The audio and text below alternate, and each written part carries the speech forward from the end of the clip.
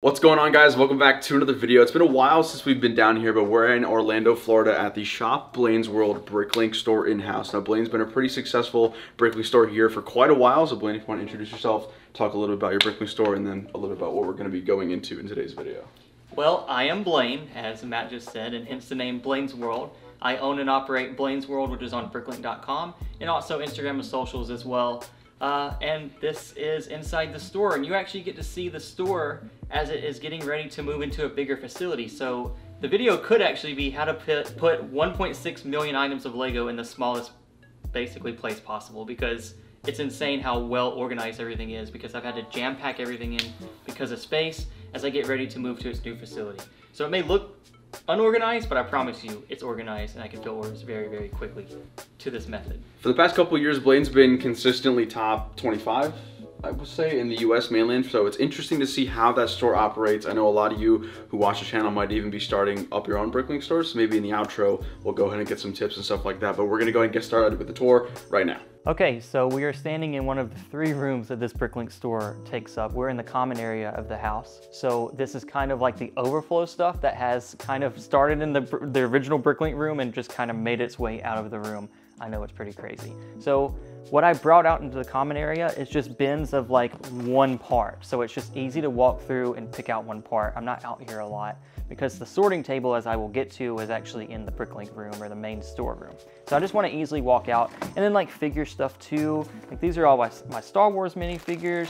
So I've got Ahsoka's, artillery troopers, mainly new stuff, but there's some old stuff in here, like Force Awakens stuff. Like there's a Maz Kanata if you need a Maz Kanata. I think that's the only Maz Kanata ever made too. I don't know, but I think. And then used parts, please, if you're watching this video, just buy them. They're like 2 cents. I don't really do used parts. This is actually the most used parts I've had in the store in like years. So yeah, go to the store and buy. These are like pennies. Like, and good stuff. Like, who doesn't want dark bluish gray 3x1 inverted slope, right? I don't know. Anyway, so that's my used parts bin. Other minifigures, so just Star Wars has its own bin because it's just so special. You have to have your own Star Wars minifigure bin. And then everything else is here. I've got some Orkai, which is really cool in the store. I just actually sold some of those today. Eternals figs, Seinfeld figs. So anything that honestly comes through part outs or I just get from suppliers. Figs I usually move pretty quickly. A whole bin of just minifigure torsos. So if you like snowtroopers, I have a whole bag of snowtrooper torsos. So yeah, just a bunch of torsos. People love this stuff. And the minifigure legs as well, as you can see. There's some old, like, I think these are like 07 clone Scout Trooper legs.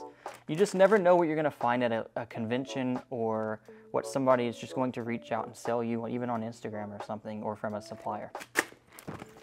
So this is like my fig area. I've got heads in here. And then your one lot stuff that goes down this wall as we lead into the store. And then right here I have a desk that I don't even use. All it's there for is just to throw part out stuff on. So like this is stuff that I'm getting ready to part out. And this is actually the most clean. I cleaned it up for this video. This is the most clean this area has been in like 6 months. So part out stuff usually, when I get a shipment into the store that I want to part out or just stock that I want to upload to the store, it usually comes right here somewhere. And usually it's out to like about here and then it just flows out. So I try to put it in my way as I have to walk into the room every day so that I basically tell myself I need to list this so it doesn't get too crazy. The order cards that come with the orders, I also have some packing supply stuff there, like markers and just return address labels, kind of just your basic store stuff. But these are important. These are the order cards that come with an order. When you place an order in the store, I just write the order number there. Very important as a Bricklink seller, I think, to include an order number with the order and maybe your logo or just image, because a lot of times buyers are placing orders in 10, 12, maybe different stores at one time. You want to stand out a little bit so that they kind of know where their product came from. It doesn't come from 12 different stores. There's no order number, no logo, no nothing with it. They just take their parts, throw it in their collection, never think about you again. So now we're going to walk into the actual Bricklink store room. This is the main room for the Bricklink store, and yeah, it's pretty nuts. There's a lot of bins, if you haven't noticed, and everything's labeled, so it can be easily recognizable, I guess. If my brother or somebody wants to help me out with orders, you basically can look at a label, and it will tell you exactly what's in that label. So the smaller bins have one part in it. very easy, like white brick 1x2x2. And then in the order, in the store, in like the remarks place, I will show like small bin. So this all is small bin stuff. I have like my own code words, as most Bricklink sellers do. This is top shelf because, well, it's on the top shelf. That's why. So I try to get pretty dumb when it comes to it. Just simple stuff, nothing too crazy, but easily identifiable words and phrases that we can just easily locate product. So I keep all colors together. So if somebody places an order with a bunch of color, I can just go straight to this area and I know where it is. And it's all alphabetical, as you can see, the white, the transparent. I try to keep it as alphabetical as possible so that you kind of know where to start on an order. So if you go to the other side of the room, you can see black. And then it starts with blue and bright light orange, and it just kind of goes down the wall. And it keeps the same sequence. So all of this is small bin, and this may just be for the black parts and the blue parts. And then you have like shelf and top shelf. So that's how I distinguish those two. A lot of Bricklink sellers distinguish stuff by numbers and putting numbers on their bins. And I think that's very effective. But because I've been doing Bricklink for 12 years, I know the parts very well. I know all the phrases very well, where I don't have to go by numbers. I can just go to that bin and basically pull it. So yeah, 12 years, guys, in business. It's pretty insane, but I started in 2010 in high school. And it's amazing to see how far the store has really evolved since then. And I've used the same sorting method ever since. Now, when I moved to my new place, it's going to be so big that I'm actually gonna have the small bins in numbers, because I'm going to have so many lots with just like 1,500 that this stuff is just going to go to numbers. Everything won't. This will still be color for the smaller lots, but as I get to the bigger lots, it will start being organized by numbers because it's just going to get insane. So that's the plan. We'll see if it actually goes as planned. Things sometimes never do when it comes to organizing Lego, as you guys probably know. So just to look at some of these bins, like a whole bin of blue 2x3 plate, 501st Battle Pack. Yeah, say no more. 501st Battle Pack. I think those blue 2x8 plates came from the 501st set as well. So everything's colorized. So if I pull an order, I go by the name on the part. So I go by color first, and then I go by the first name. So if it's black plate or dark bluish gray bar, all the bars are in there. So Bricklink basically tells you what every part is. You just have to follow it. So if it's dark bluish gray plate, there's dark bluish gray plate. So I really try to keep it very simple. But if you don't know your parts well, or if you don't know all the modified parts and the different versions of parts, it can get really complex. And I always recommend the numbered system, where you just number all bins. You pull that bin number and move on. But if you're really knowledgeable with Lego, you can use this method as well. And it's pretty effective and actually pretty fast. So as we go down the row, I have my bigger lots up. As you can see, it's all one part in one bin. So like that's all Translite blue 1x2 tile, which is pretty nuts. And then so on and so forth. I start out with smaller lots in the bins, and then as they get into bigger quantities, I move them up into bigger bins, basically. Down here is overflow. So this is just stuff that's literally overflown. So it's just stuff from different bins that I don't have a place for or don't have a bin for. So I just throw overflow. I throw overflow on the remarks, and I know how to look in overflow. And typically this stuff is moving so quick I can move labels around pretty well. So that's all the overflow stuff. And then as you can see, I have this gigantic table here in the middle of the room. It's so easy and convenient to have a table. As you can see, I already have kind of like an order process ready for setup. I can just put parts here on the table. I've got my Chromebook. I just use a Chromebook. I just need to get on Google Chrome and find the Bricklink order list pretty easily. Nothing crazy here. My bag system, and then the order cards with order numbers ready to go, and the Blaine's World sticker. So you do get a Blaine's World sticker. Be sure to ask for one in the order. And then I just reach, pull the bin. Sometimes I like to stand and I'll put it here and pull parts, or I just throw it on the table, pull the bin, pull the part back in.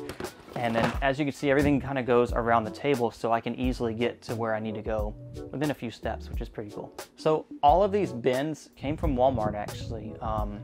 They've gone up in price since I first started. Some of these bins I still have from when I first started, and it's just expanded. I don't know how many bins I have. I would say at least 200 bins, maybe 300, just different individual bins. I would say, because it starts literally from the floor and almost touches the entire ceiling. So it fills up the entire room. as much as possible. So, and it's still effective. I do have a step ladder over on this side of the room. I have an official step ladder. I felt so accomplished when I had that, where I'm just going up on shelves. Made me feel like a real like store, you know, like a warehouse. And then pick-a-brick cups for sorting. I just use pab cups because they're fun to use. I do have some smaller cups here too. So yeah, I mean, the table's big enough where it can hold most part outs. Some of the bigger part outs I sometimes consolidate into bins first a little bit as I go. But typically all the part outs are here on the sorting table, and it's pretty accessible around the room. So yeah, this is the main room for the Bricklink store. This is where all of the parts are held. The other room, which is my personal bedroom, has basically just like packing supplies and some sealed sets, and then my PC setup where I basically do all my work just on my computer. We'll see that a little later in the video. Over here is a packing closet, and it's a mess. It's actually organized, even though it may not look like it. There's bubble mailers everywhere. Blaine's World on just Bricklink alone does about 3,000 orders a year, or at least this year it's on pace to do 3,000 orders. So that's a lot of tape and packing materials and bubble mailers and bags. So yeah, this is all my shipment of envelopes, and I have 4 different size envelopes. These are the smallest 8x4 envelopes, and then like 10x6, 12x8 is back there. And then these are in clutch. If you don't know about this, these are free. You can order these on the USPS website. They're free. Priority mail padded flat rate envelope. You ship this anywhere in the country for $8.95 at the time of this video. Pretty cool. You can fit like 2 pounds of stuff in this, and they're free to order. So they're priority mail padded flat rate envelopes by USPS. Pretty neat. $8.95. Definitely have this as an option in your store, because shipping, when you're competing against other stores, you want cheap shipping. And then my massive bag of packing peanuts, as you can see. I think I don't know, it doesn't weigh much, of course, because they're packing peanuts and they're like just overflowing, but yeah, that was fun trying to wedge it in that closet. So okay, so this is basically the main Bricklink store room. This is the room that all the parts basically fill up, and even it's so filled up that even between where I sit, there's just massive bins of stuff. So there's 2 full bins of light blue screen masonry. I think there's like 18,000 light blue screen masonry brick in those 2 bins. So there's Lego everywhere, but as you can see, I can still get to everything pretty conveniently. So it hasn't really affected the store and operating. But as I move into the new spot, it's going to become a lot bigger and a little bit more effective, I guess, of filling orders. So now I'm going to show you basically my personal bedroom and where the rest of the stuff has just overflowed into there. Okay, so this is my personal bedroom, and this is the 3rd room I was talking about. And this is where the overflow management really starts showing of why I need a new spot, which I'm already looking for a new spot. Should be there in the next 6 or 8 months. We'll see timetable wise. Yeah, that is where I sleep. And that is all my packing supplies from the store.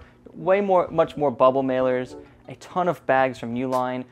So all my bags come from Uline, and then bubble mailers come from Royal Mailers. It's a website. Really cool, free shipping. So yeah, I have to order in bulk because of just so many orders that the store has, but I have nowhere to put it. So my personal bedroom is now a bubble mailer store. And some sealed sets. I have about 60 Mandalorian battle packs there, and then just some other sets I picked up for cheap, some Harry Potter stuff. I like the car stuff offered by Lego Technic. Up under my bed, I actually sleep on more Lego. I have a Republic gunship, 2 Bugattis, and a Lamborghini that I sleep on every night. Pretty crazy. So this is my personal bedroom, and then this is kind of the place where I work and wind down and maybe watch movies or something too. So I get most of my work done here on my PC setup. I do have a label printer here as well, so I print the labels here. They come out from the label printer. I have a scanner, basically everything I need to do business with, and they go into that Blaine's World bin there for the smaller packages. So yeah, this is the PC stuff. All you PC nerds, this is my baby for work. So yeah, 3070 graphics card. So pretty fun when I have time. When I have time, yeah. So I do have a couple of personal sets. As you can see, the Lord of the Rings Tower of Orthic sits right beside me as I do my work. It's a little dusty. It's been in the collection for a long time, but it actually fits the setup very well. So yeah, I have that I can look at every day, and I don't have a lot of personal sets as much anymore, but this is one of my all-time favorite sets, and I love Lord of the Rings, so it just kind of goes together. And I got the Blaine's World mascot sitting right here as well, so that's George. Yeah. So yeah, it's just some cool stuff, but it definitely has leaked into my personal bedroom quite much. But you know what? When you are self-employed and run your own business, sometimes you make sacrifices, and I don't know.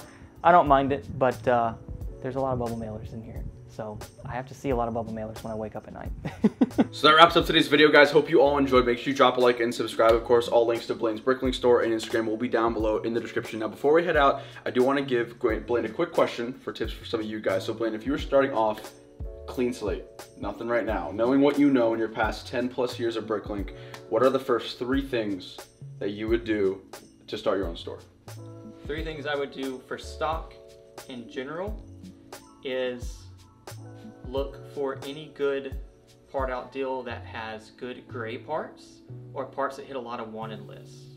So look for that and just start having a lot of selection, because selection always brings a lot of orders. So you may not make a lot with just 1 or 2 lots, but you want to bring those customers in. They like your store and they'll be back. They'll favorite your store, and when they hit that wanted list, now it's favorited and your store is going to come to the very top. Start hitting that selection. That was only one. That was only one. Ooh, okay, okay. Getting ahead of ourselves. Number two. Start creating connections between the rest of the LEGO community. Very important. Reach out to mock builders. Reach out to other sellers. Start creating that network, because you will definitely need it as you continue to grow. So that's number 2. I would say number 3 is kind of what I was talking about, connections, but build up your socials. Don't just list stuff on Bricklink and go to sleep. Bricklink and BrickOwl and a lot of people are on Whatnot now, have a lot of different avenues of income. Don't just rely off of Bricklink. I put a lot on Bricklink because everybody comes to my store as a lot of interest, but definitely start being on different platforms and see what works for you the most, and then see what platform really starts taking off, and maybe that will be your primary platform. So start getting the feels of the market. Don't just be one-dimensional, I would say. Awesome. Yeah, appreciate it, man. Thank you for showing us around. Like I said, if you guys did enjoy, drop a like down below, subscribe, and we'll see you later. Take it easy. Peace.